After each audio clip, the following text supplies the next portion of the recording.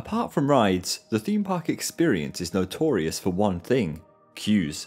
It's pretty crushing to walk up to your favourite attraction to see the words 60-minute wait plastered outside. As much as we all get frustrated by this, often theme parks are working their hardest to keep the queues as short as possible. Though it might not feel that way when all of the major attractions at a park have a wait time in excess of 60 minutes, it certainly is the case. Shorter queues mean happier guests, which lead to better experiences and more visitors returning in the future. As a result, over time, theme parks have evolved their ability to get as many guests as possible on the rides in a safe and timely manner. In this video, we'll explore how theme parks keep wait times as low as possible through concepts like fast passes, boarding procedures, and even ride design. One of the best and perhaps most familiar ways of reducing wait times is through a fast pass system. Despite its many different names, it always serves the same purpose: to allow guests to skip a ride's queue in some shape or form, drastically reducing the time they have to wait. Even though the fast pass system can be found at a huge number of theme parks around the world, it's nearly always an optional paid extra. Nevertheless, parks usually integrate their own system slightly different to each other. You might be familiar with the fast pass system at Disney theme parks. Guests can collect free fast pass tickets which have been assigned a time. This dictates the time at which visitors will get to ride their desired attraction. When their time slot has arrived, guests enter the ride's fast pass entrance, a dedicated queue line for the fast pass system. Often, this queue line takes guests straight to the attraction's loading station or to a merge point in the normal queue line near the front of the line. In both cases, visitors with fast pass skip most, if not all, of the normal queue. Other theme parks, such as Alton Towers, utilize a similar system. Instead of free tickets, visitors can purchase a single-use fast track with an assigned time to board their ride faster via a similar fast track only queue line.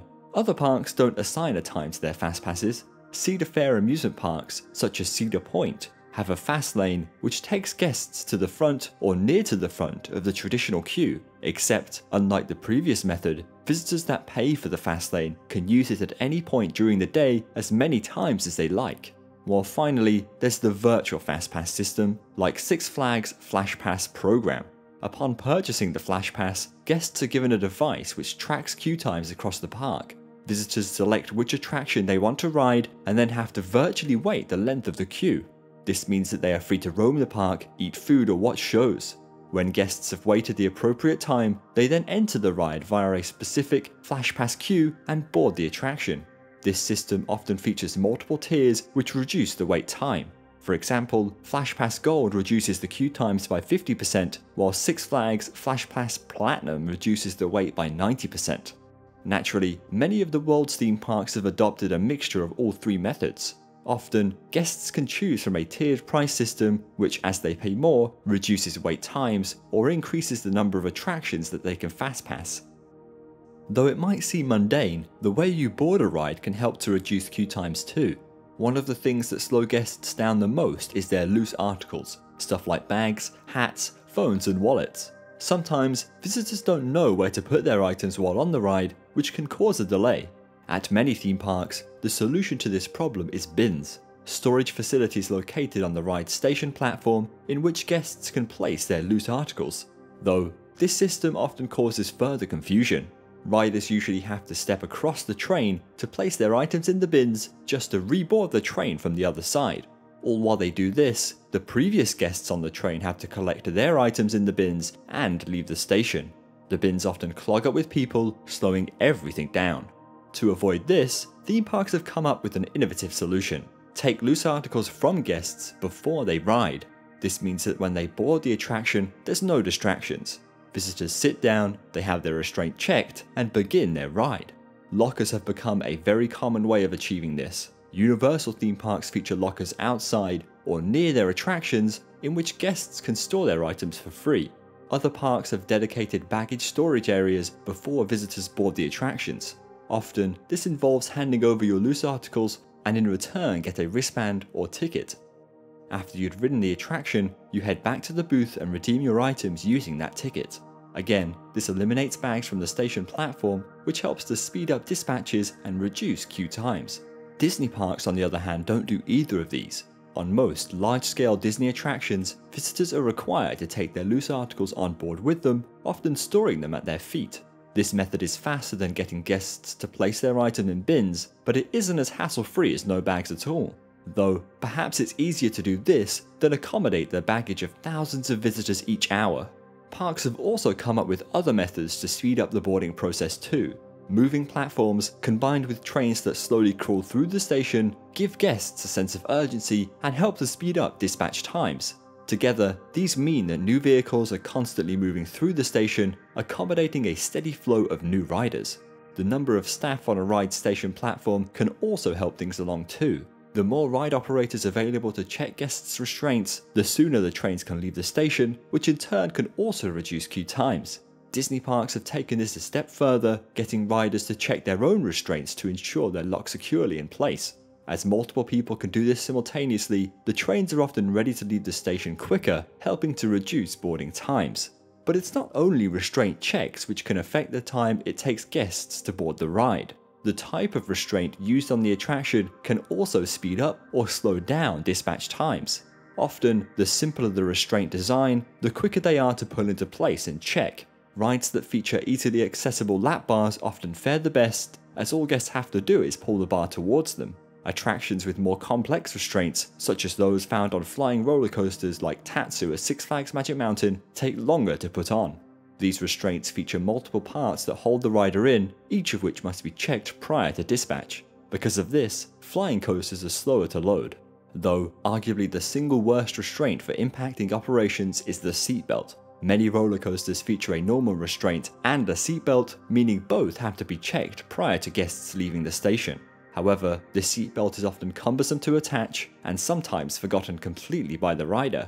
Specific attractions have made this process worse by staggering the restraint checks. Guests are instructed to do up their seatbelt first, which is then checked by operators. Only after this are riders allowed to pull down their main restraint, which is once again checked by operators. This staggered approach has an extremely negative effect on throughput, increasing queue times.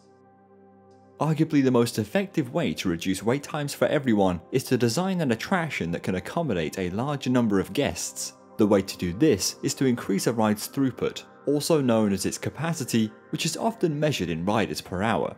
The more riders that get to experience the attraction each hour, the faster the queue moves and the shorter it will be. The theoretical maximum throughput of a ride can be increased through two measures: the size of the trains the guests board and the number of trains available for guests to board. For example, the Incredible Hulk roller coaster at Universal's Islands of Adventure features large 32-rider trains. This means that every train sent racing through the layout can accommodate 32 riders from the queue line.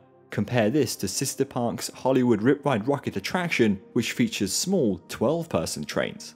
If both rides featured the same number of trains on the circuit at once, the Incredible Hulk would have a capacity 3 times greater and a queue that moved 3 times faster.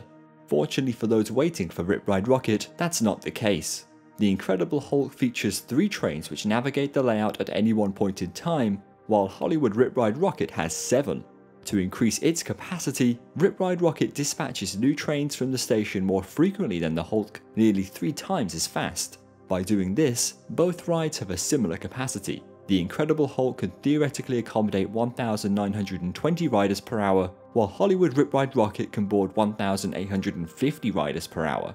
Though this analogy specifically describes roller coasters, it extends to most other attractions at theme parks too.